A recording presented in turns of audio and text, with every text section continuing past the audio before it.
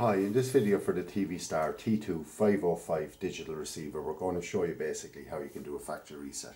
So to do this, all you have to do is simply press menu, arrow over here as far as the system menu, and then basically just go restore factory default. It'll ask you for a password, and the default password is 4 zeros, and then you press OK to start, and that will reset your box. So the reason you might want to do this, something got screwed up, or you know, someone has changed some settings or something like that. So you can see how quick it is. The box reboots and it comes back with the first time installation menu. So that's it basically, how you can do a factory reset on the TV Star T2 505 HD digital receiver.